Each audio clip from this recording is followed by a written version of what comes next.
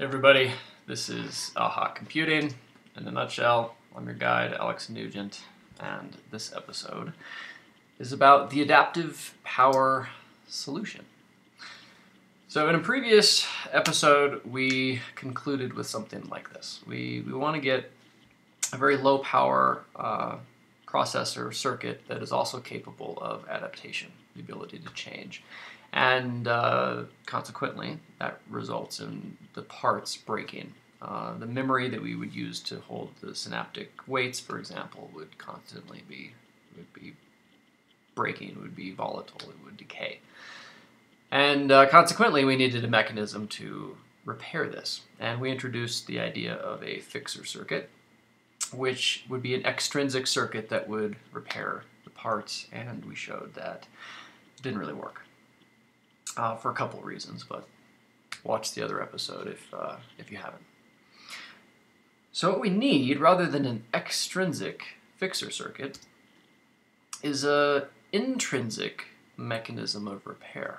Okay, so intrinsic, if you look it up, is of or relating to the essential nature of a thing, something that's inherent.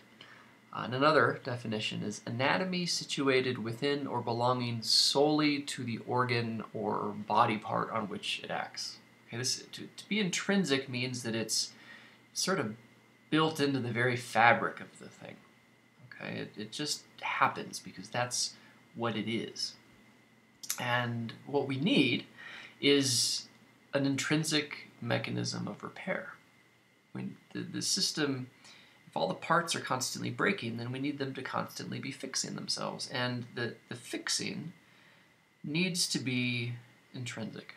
It just needs to happen. We can't communicate events to a fixer circuit, and the fixer circuit could break, and then it needs to happen as an intrinsic process. And so the question becomes, well, what if constant adaptation, which is the thing that we're trying to achieve, is the mechanism of repair? Right? I mean, think about that. Like, if your house is breaking, which it constantly does, and you have to go out and patch the roof and change the, fix the tiles and replace the stove when it breaks and, things like that. The house is constantly breaking and you're constantly fixing it. And so the act of fixing is sort of this act of adaptation. It's kind of one and the same thing. To adapt is to fix. So what if this mechanism of constant adaptation, which is what we're after, really is the mechanism of repair? What if they're one and the same thing, right?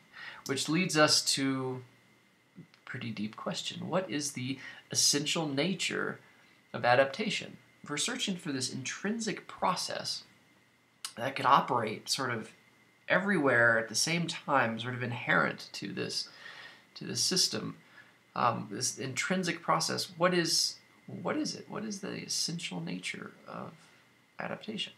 So I'm going to take a brief aside and destroy the planet in order to explain what I'm after here. Okay, so imagine you have the planet. It's this nice sphere, and it was a sphere because gravity has caused all the lumps of matter to attract and hold themselves into this nice sphere. This is the result of gravity, and now you have this asteroid that comes along and hits it, okay, and it temporarily perturbs, okay, so parts might fly off, and shock waves might travel around the planet and blah, blah, blah, blah, like this, right? But then it comes back together again, okay, and so if you imagine that the intrinsic state of the planet is a sphere, and you perturb that, the intrinsic nature of the thing, gravity, will pull it back together again. It will repair itself. Right? I mean, in this case, all the living things on the planet are dead, but it doesn't really matter. We're talking about, the Earth as a spherical body, flying through space. And the intrinsic thing here is literally the laws of physics. Okay. And so this sort of gives us an idea. Imagine you have a system that is described by some potential energy function. And there's a minima to that. Okay, now what happens if you're in some state configuration? You're going to feel a force that is going to draw you to lower your potential energy. Okay, and so this is sort of an example of it. Your state is going to be pulled into some potential energy minima. And so what if we could find some configurations of nature and some inherent processes in it, such that when nature just minimizes its potential energy, it also solves our problem. And people have been thinking about this for a while, and there's actually lots of examples of it out there. And here's one example. It's called a minimal surface. You take these wire meshes and you put soap bubbles in them, and the soap bubbles will arrange themselves into these minimal surfaces, shown here by the bubble surface. Given the constraints formed by the wire, the computation of this minimal surface is just computed naturally through the laws of physics. Right? The surface tension of the soap bubbles just arrange themselves in order to solve this particular problem. So wouldn't it be cool if we could do something like this? We could just encode our problem as this potential energy function, and we just turn a switch on, and because it's just nature, it just converges to a solution. And if anything perturbs it, it'll just move it right back again, because that's how physics and nature works. But there's a problem. Okay, we're after brain-like stuff. We're not interested in solving very specific problems like minimizing the surface of soap bubbles or something. We want to do more generic, higher level things like perception, planning, control, brain-like stuff.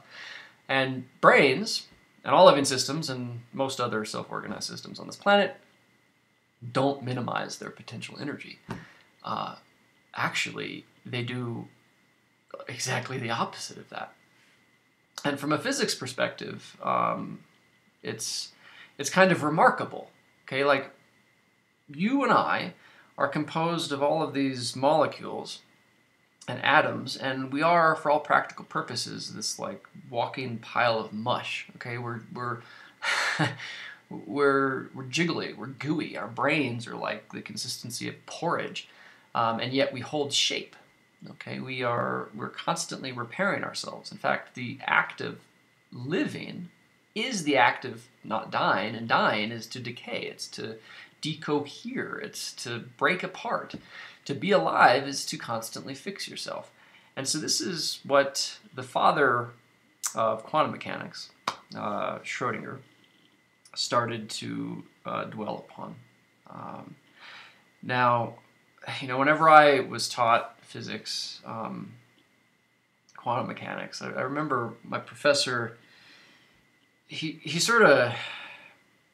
presented it as if Schrödinger had just gone off the deep end or something. He just was looking for a life force, he said, and implied that Schrödinger had kind of lost it.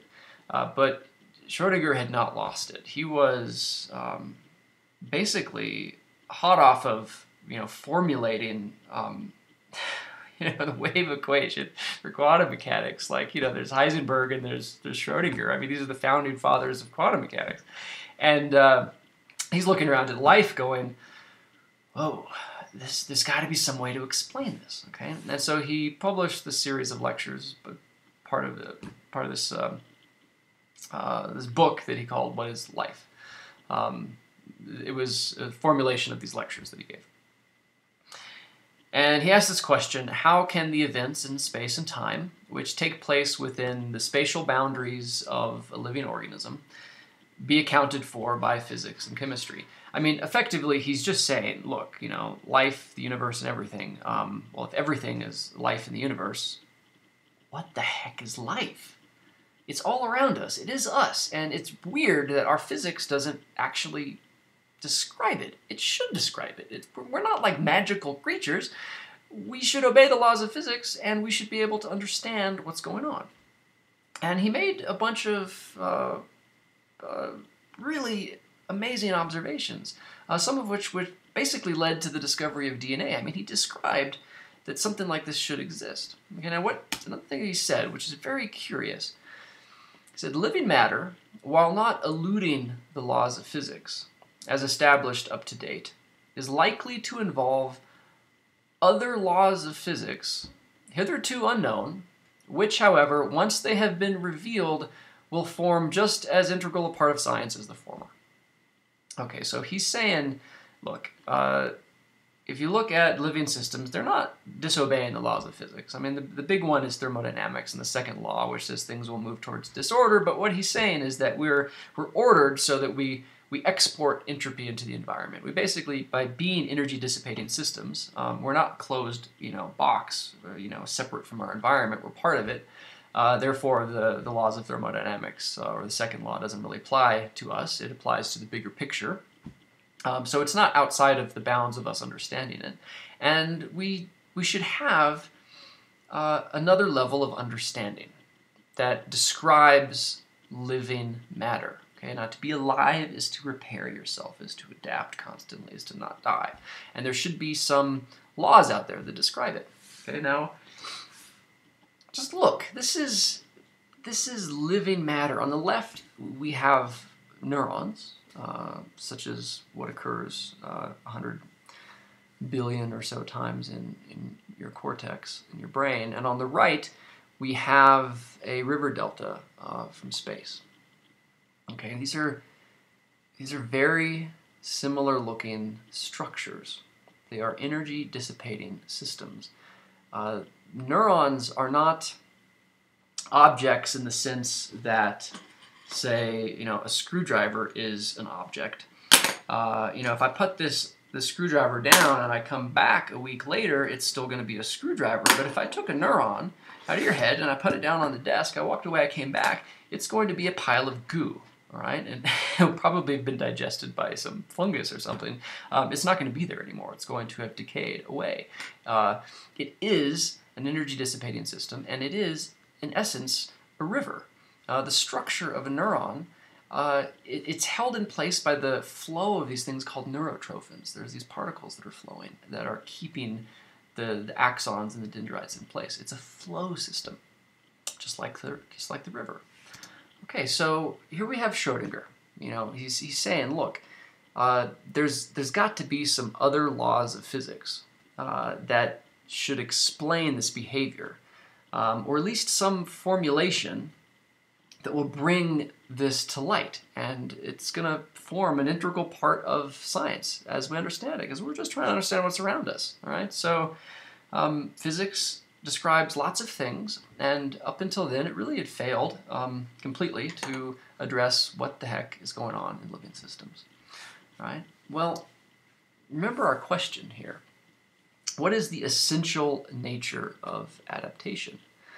We arrived at this through the idea of repair, and to repair yourself is really to be alive. Well, maybe he's asking the same thing. Maybe there's something going on all around us that can explain this sort of intrinsic, essential nature of adaptation. Well, people have been saying this for a long time, and here's 4 examples. But there's more people, and they've been saying this for a long time. So if you don't know about this, then just go out and look it up. It's just not popular. But all of these people have formulated what effect is a new law of physics. And if it's not, it doesn't apply to everything. It applies to, within certain contexts, just like every law of physics does, right? I mean, relativity describes the big things. Quantum mechanics describes the little things. Electricity and magnetism describes this thing over here. Like, we have all these theories that describe different aspects of the universe that we live in. And there should be a theory that is able to account for, explain, and help us predict living systems. Ecosystems, plants, brains, neurons, animals, all of this stuff. Maybe even other systems that look just like living systems, lightning bolts, rivers, things like that. Okay, well, people have been saying this for a while. So let me introduce you to some of them. A man named Bejan from MIT, now he's at Duke, and he has something he calls constructal law. And he says, for a finite-sized system to persist in time, to live, it must evolve in such a way that it provides easier access to the imposed currents that flow through it. What is he saying? He's saying that the living matter, which doesn't have to be what is considered biological, it could just be something else, a flow system of any sort. There's stuff that flows through it. In order for that thing to survive, in order for it to live, it evolves in time in order to increase the current flow. Right? It's a flow system, and it's just trying to increase the flow of current. There was another guy who postulated before Bejan by the name of Swinson. He is a philosopher, and he said, quite logically, that a system will select the path or assembly of paths out of available paths that minimize the potential or maximize the entropy at the fastest rate given the constraints. Again, he's talking about a flow system. He's talking about an energy dissipating system, and he's saying that the evolution in time of this system will happen in such a manner as to increase the dissipation of energy. Right? Bejan is talking about flow, and Swinson is talking about the dissipation of energy. There's another guy, Jorgensen. I apologize tremendously if I butchered your name. He's been at this for a long time. I mean, since the 70s, and more recently, he's published a book, and he's looking at ecosystems and living systems, taking lots of data, and he's trying to understand this. And he says it a little differently. He says the path to maximizing of time derivative exergy under the prevailing conditions will be selected. Now, his exergy is akin to the structure of the system, right? So the dissipation of energy is one way to think of it. The other way to think about it is the structure that is built up in order to dissipate the energy. So he's thinking about it sort of opposite. And now there's this new guy, England, out of MIT, who has derived this process basically from very basic physics, and it's basically, in a nutshell, dissipation-driven adaptation of matter. He's saying the same thing, and he's applying it really to Darwinian evolution, but really just, the system will go with the flow, and it's going to maximize the flow. And all of these people are talking about energy-dissipating systems, and they're all saying the same basic thing, and they have been saying this for many, many, many, many years. Okay? So, when Schrodinger is saying there will likely be other laws of physics, here you go, right? There's 4 people just here, but there's even more people out there who have stumbled upon this on their own, and in just observing the world around us and how things tend to organize themselves, all arrive at very, very similar conclusions. And not just abstract stuff, they can make predictions now, okay? It's been derived from basic physics. Bejan is able to make lots of predictions. His take is well, I don't know exactly how it occurs, but it does occur, and if you know that, then you can predict how things ought to evolve in time, and he does, and it works out. He makes predictions, and he's filled textbooks. I mean, look at this thing. Here, this is one of the textbooks, and it's applied to all sorts of stuff, all right? He's sort of cracked open a nut, and it's bearing fruit, right? Now, England is just derived it from some basic physics. What's happening now is the emergence of, I think, a new era in physics. And that new era is understanding living matter. When I say living matter, I don't mean biology. I mean other things. I mean this commonality between neurons and lightning bolts. What is the common thing between them? Okay? So this does exist. Lots of people are saying it. If you don't believe me, then believe them. And if you don't believe Swinson because he's an independent, maybe you'll believe Bejan in England because they are from MIT. Okay, so this is happening. This is a new understanding about how living matter organizes. And so we can change our concept of this potential energy function with a minima encoding our solution, and we can flip it over, and we can say what we're trying to do is maximize the energy dissipation of the system. So we have some state, and it evolves in time in order to maximize the dissipation of energy. And if we can encode our solution as the maxima of energy dissipation, then the system will evolve in time towards that maxima, and we will have our intrinsic mechanism of repair. But the problem is that none of these folks really discussed a mechanism, and what we need is a mechanism. We need to build this, we need to exploit it, we need to put it into our electronics and drive it with energy potentials and have the system evolve itself to solve our problems. And that's what the AHaH circuit is. It's an intrinsic adaptation mechanism. It's energy dissipating pathways competing for conduction resources, right? So if I added myself to that list of these postulates about what's going on, this is what I say it is, because I arrived at it from the perspective of needing a mechanism. Now, if you look at all of these different examples in nature, you find these competing energy dissipating pathways. And here it is, here it is, here it is. It's a fractal repeated over and over and over again. This is true in plants as well as it's true in lightning and in your lungs and in your arteries and veins and neurons and all over the place, right? So how do we get this into electronics? Well, what's amazing is that this device called a memristor is effectively an adaptive energy dissipating pathway. Okay, it's like a riverbed. As you pass current through it, it will change its resistance, right? The riverbed will get bigger. And the way that you get this mechanism is that you make these memristors compete for energy dissipation, right? So we're taking this this process, which just manifests itself in nature, and we're looking at the building block, and we're trying to take that and put it into our electronics. And it's a bit kludgy, it's not completely self-organized, but we're giving the system the degrees of freedom that it needs in order to perform this energy dissipation maximization scheme. Okay, so we've detailed all of this. Last year we published a paper called AHaH Computing, from metastable switches to attractors to machine learning, in which we show how this basic building block, if you just start to learn how to use it, you can apply it to all of these problems. And you can do the kind of things that brains do. You can do logic and you can do computing, but you can also do pattern recognition and inference and combinatorial optimization.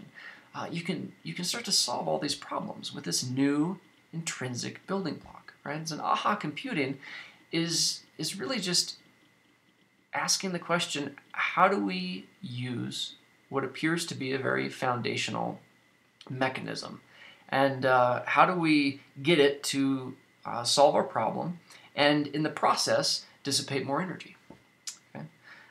So to review, we wanted a low power solution that could adapt. But in order to get that, the parts will constantly break. Consequently, we needed a mechanism to repair those parts. We postulated an intrinsic fixer circuit, but this didn't solve the problem because the fixer circuit would need fixing or it would introduce lots of communication, which just consumes more power, and we're trying to reduce the power, so that didn't work. And we looked at intrinsic mechanisms of adaptation, right? And we asked the question, what if adaptation is the intrinsic mechanism of repair? What would that look like? And that got us to ask this fairly fundamental question, which is, what is the essential nature of adaptation? And that led us to look at the work of Schrödinger, one of the founding fathers of quantum mechanics, who postulated that we should be alluding to some new laws of physics. There should be some laws of physics that explain living systems, explain how they behave in time, what in essence they are. And that led us to the work of Bejan, Swinson, England, Jorgensen. There's some others here, Morowitz, Lotka, which I haven't talked about. And there's even other people out there. And they're all saying essentially the same thing. Now, in order to exploit this sort of new law of physics. And I say law of physics in quotes. This really applies to certain conditions, what's called non-equilibrium thermodynamics. It's what we need is more of an understanding about how living matter organizes itself. That led us to this idea that we could exploit this phenomena by finding an intrinsic mechanism that did this. And we arrived at the AHaH circuit, which is an energy dissipating pathways competing for conduction resources, as the basic mechanism. And we're saying we're going to take memristors as those energy dissipating pathways, and we're going to have them compete for energy dissipation in order to get this circuit out of it. And the AHaH circuit is an electronic realization of this mechanism, and AHaH Computing is just exploiting AHaH nodes to solve algorithmic problems. It's basically saying, look, there's this building block that occurs throughout nature, which is the competing energy dissipating pathways, and let's understand how that works, and let's see if we can exploit it to solve problems for us. And the answer is, I believe, yes, we can do it. And we published a big paper last year showing all these different things that we can do, and we are now specifying new type of chip architectures that utilize memristors and applying it to machine learning and other forms of computation. And it's really exciting. And you know what? You should come join us, because I think this is the future of electronics. So this is a big part of the future of electronics. This is this new era of understanding what living matter does and figuring out where that boundary is. It might not be biology.